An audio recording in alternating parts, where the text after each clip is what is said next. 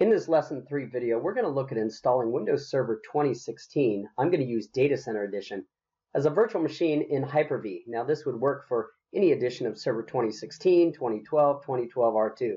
Optionally, there's a second video that shows you how to install it again for our second domain controller in our series of videos.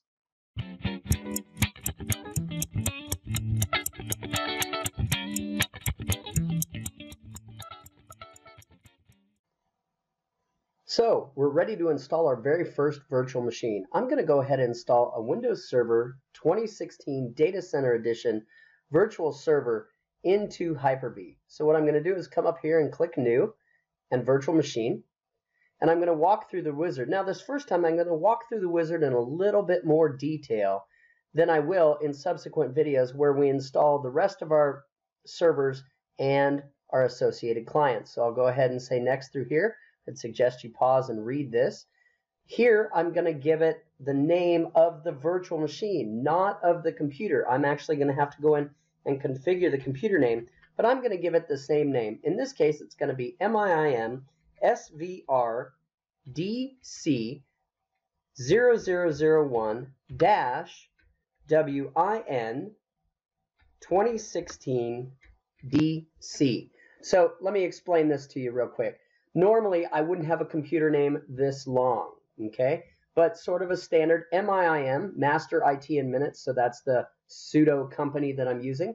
SVR lets me know it's a server. DC lets me know it's a domain controller. And 0001 would allow me to create 9,099 domain controllers in this case. Now, because this is a lab environment, I'm just adding the fact that this is a Windows 2016 Data Center Edition, okay? So store the virtual machines. I'm going to just choose the default, which if you notice I've changed.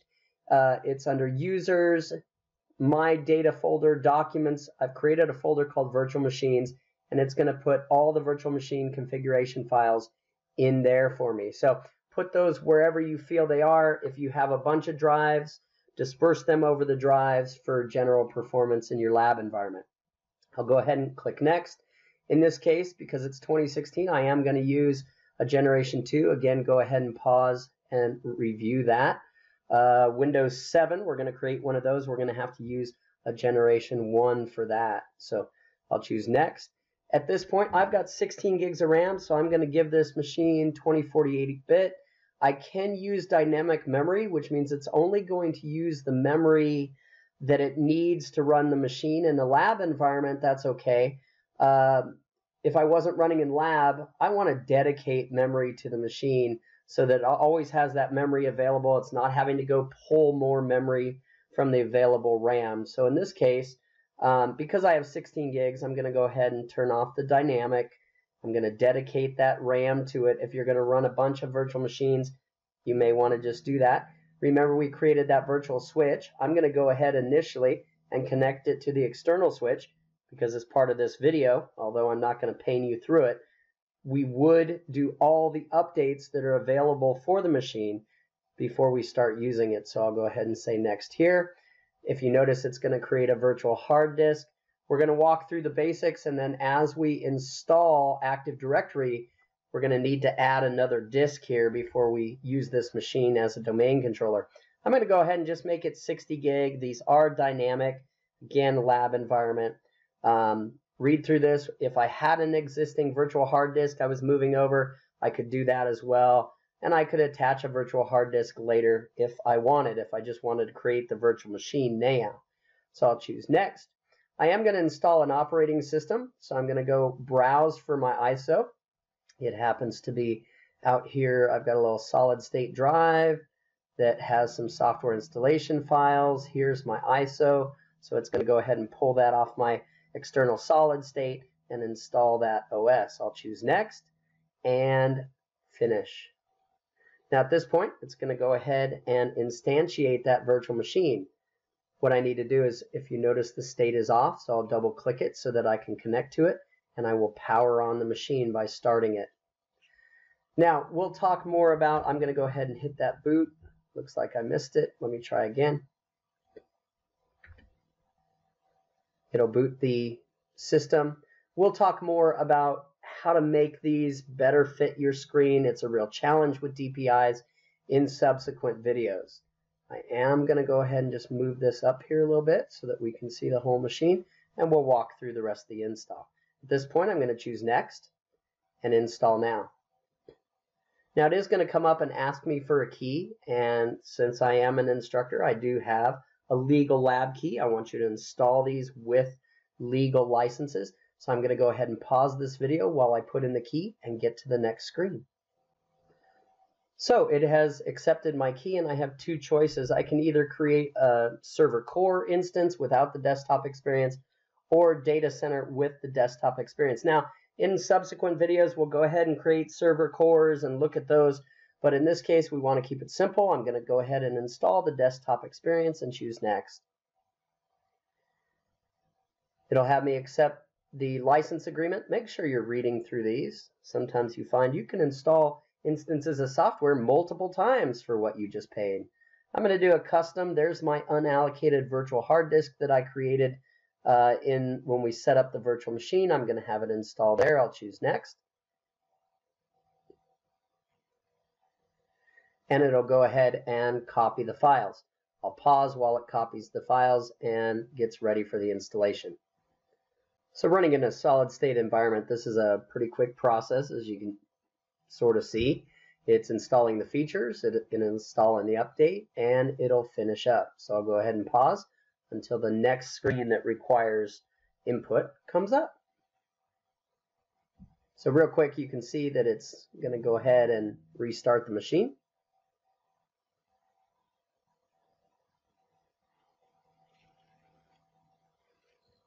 We'll go ahead and pause while it restarts. Now, as it goes through this process with Server 2016, it's going to go ahead and possibly restart a couple times. If you notice, it's given me a default username of administrator. We'll talk more about not using this default in the future, but I'm going to go ahead and give it a complex password. I want to practice my same practices on my lab environment as I would in my production environment. So I'll go ahead and give it that. And then choose Finish. Now at this point, it's going to go ahead and initialize the machine. I'll click to get the startup screen here. Put in that password that I gave it. Now remember, these days, a passphrase, that's actually what I'm using. A passphrase is suggested so that we can have a long, longer character passwords over using a password with special characters, etc. So anyway, it'll initialize the machine. Now the first thing and the only thing that I'm going to do with the remaining time on this video is remember we named the virtual machine MIM SVR DC0001, but as we come into this machine, we'll see that that's not the name that has been given to the computer, because that virtual switch that I installed, I am going to connect it to the network here. So I'll choose Next there. And as soon as Server Manager comes up, I'll be able to manage that. So let me go ahead and pause while it continues its initial boot. Here we go. That didn't take long. Server Manager is coming up, and we'll be able to see that by default it gives it a real funky computer name. So if I go to local server, I can get the information on that. And again, right now the switch, is essentially using the physical switch. I don't need to worry about doing anything with the network interface card at this point. We'll do more on that as we create static IP addresses for these domain controllers.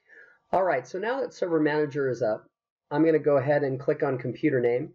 Now, the computer description, you can choose what to put in there. I might put in that this is the primary domain controller.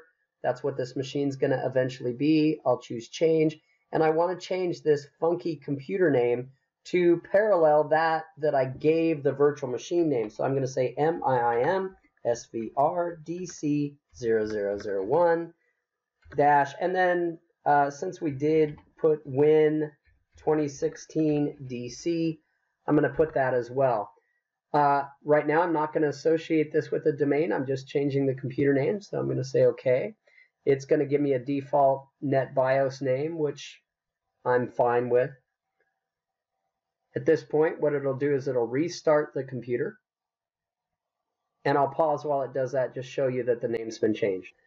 Now, as a note, since I'm working on a high DPI, this virtual machine has been installed in enhanced mode, and I can go ahead and choose, a designated pixel size that I want the virtual machine to be at. Again, as you can see, this makes it pretty difficult to view. Right now, I'm going to just go ahead and do this for you, because from here on out, once we install the virtual machines, we're going to actually use Remote Desktop Connection Manager, which makes managing virtual machines and resolution much easier. And I will show you that in this video as well. So here's the machine. I can go in and look, and the computer name will have been changed. So as you can see, I'm in Computer Manager. There's the virtual machine name. I realize it's difficult to read.